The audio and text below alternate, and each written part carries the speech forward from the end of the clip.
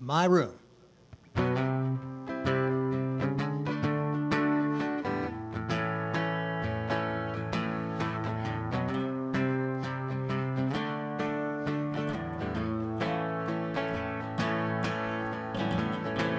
Hit your mind and heart.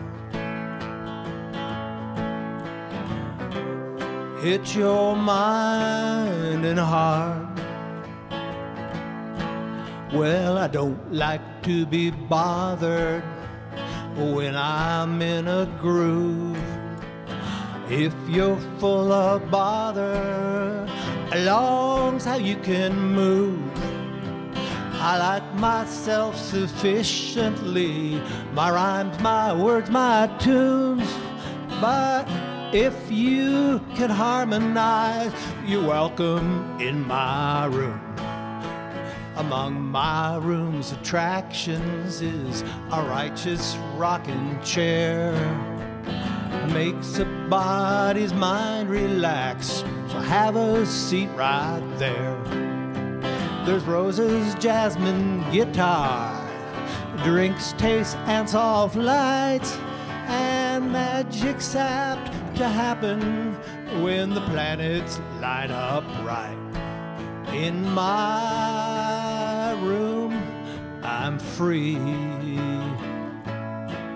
to do, be, do, or simply be, and to feel beneath the surface at that level where we're smart.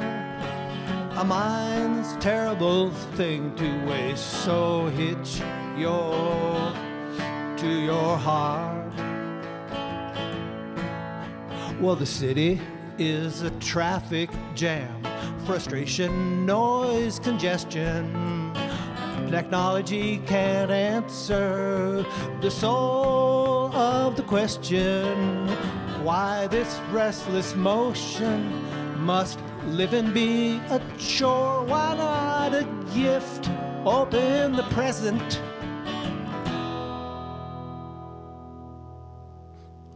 More and more in my room, I'm free to do, oh, to simply be and to feel beneath the surface at that level where we're smart. A mind's a terrible thing to waste, so hitch to your heart.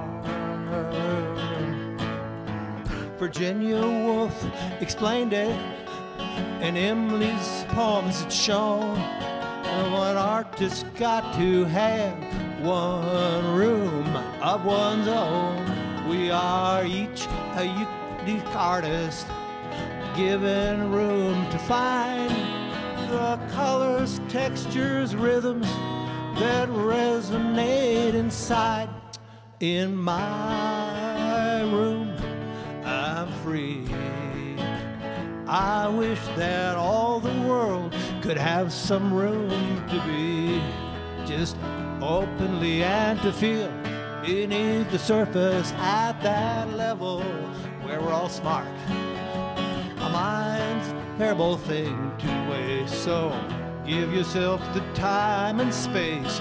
Your room might be just a place to feel what's real in your own case and to hitch your mind and heart. Ah, come on, hitch your mind and heart. One more. Hitch your mind and